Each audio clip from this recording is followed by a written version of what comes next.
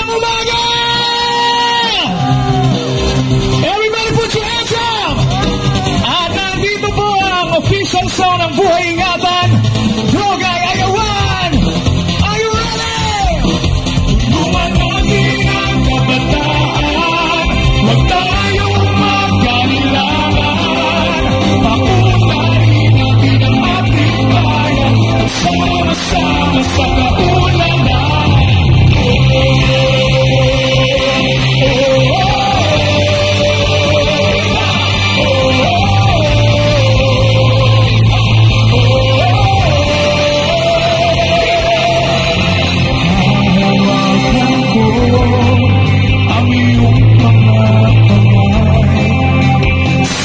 Samahan ka sa dapat kalagyan. Hiparin natin ang iyong mga pangalan. Sapagkat ikaw ang pag-asa ng bayan.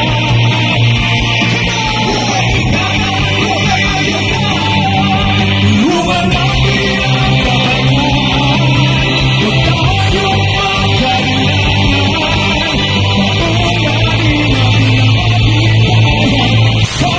sama sa kaunlaran.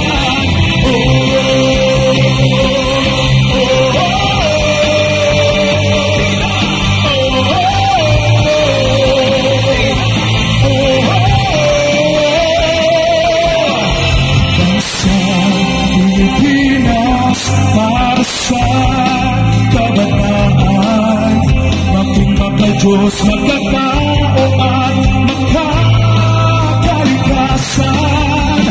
mamamayan na bayan ng Druga. Buhay Ingatan, Druga Ayawan. Sabay-sabay! Druga Ayawan! Tulungan natin ang kabataan, huwag tayong magkailangan. Paunlarin natin ang ating bayan, sama-sama sa kaunlaran. Tulungan natin ang kabataan, tayo magkailangan. Paunlarin natin ang ating bayan, sama-sama sa kaunlaran. Mamamayan na bayan ng Druga. Buhay Ingatan, Druga Ayawan. Mabuhay ang mga mamamayang Pilipinas! Maraming salamat, Plethora and Pbbm And Generation! Pbbm Generation! Siyempre, hindi pa partner nagtatapos ang ating Pbbm program for this morning. Yes, talagang magsasama-sama tayo sa kaunlaran dito sa Bida Program. At ngayon naman po, tinatawag po natin ang ating mga representatives mula sa various sectors para ibigay ang kanilang statement of support sa Bida Program. Unahin po natin, mula po sa Kagawaran ng Kalusugan, Regional Director Gloria J. Balboa.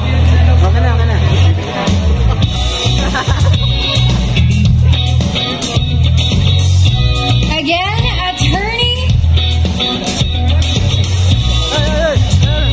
Director Balboa coming up on stage for the statement of support.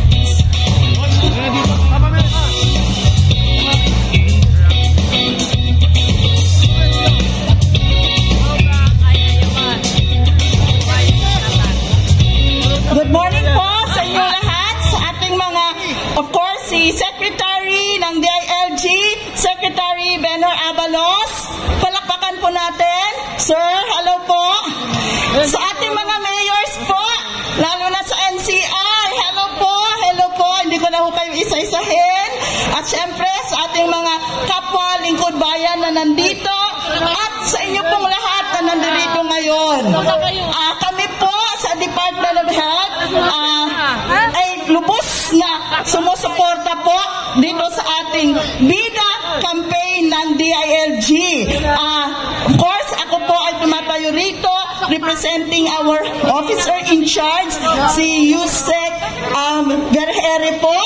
At pinaparating ho niya ang lubos at nasuporta po dito sa BIDA program kasi po ang Department of Health ay katuwang po ng programang ito. Siyempre po, kapag po ang ating mga kababayan ay nalulung sa droga, siyempre yung kanilang kalusugan, especially mental health, ay apektado. Kaya marami rin po kaming mga programa, yung ating drug prevention program, meron po tayong mga treatment and rehab centers na dati po nasa PNP, ngayon po nasa Department of Health na po kasi ho yung ating pangangalaga rin sa kanilang kalusugan ay napaka-importante.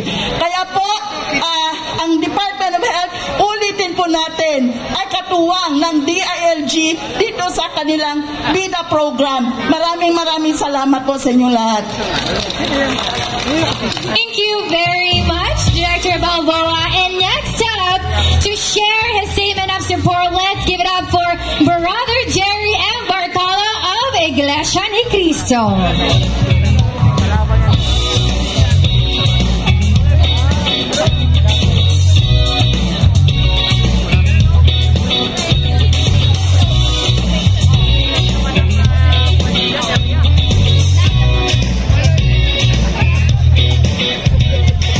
Sa lahat po ng mga government officials na kasama natin sa umagang ito, sa lahat po ng mga dumalo sa pagtitipong ito, magandang umaga po sa inyong lahat.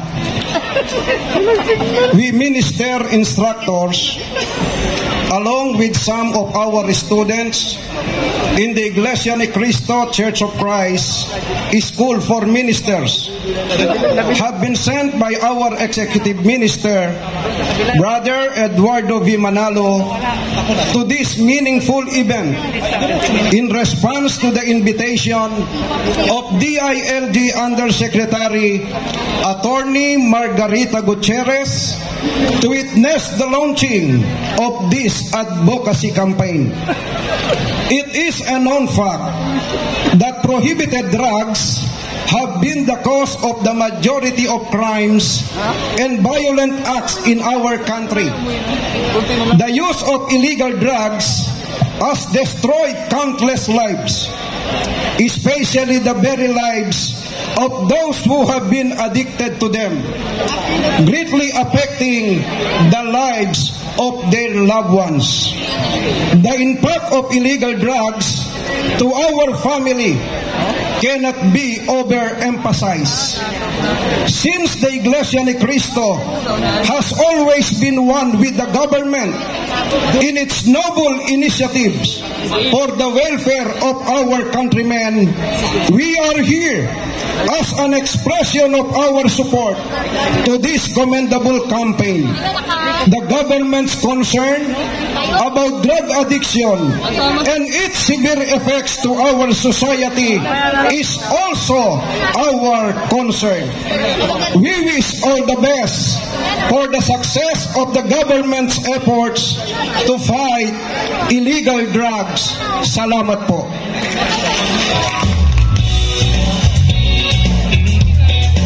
Thank you very much, Brother Jerry Bartolo, for the vocal of the group.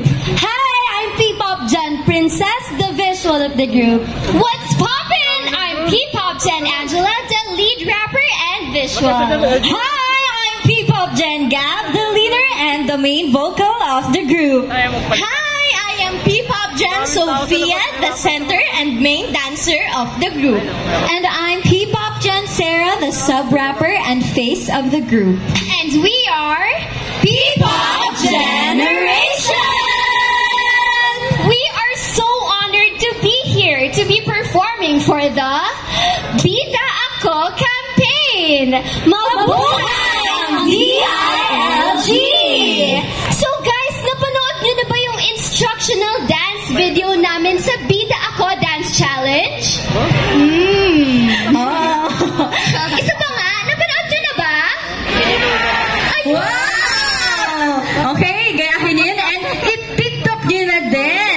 I-follow nyo kami sa Facebook, Instagram, Twitter, and TikTok search nyo lang P-Pop Generation. Ayun, so wag na nating patagalin pa.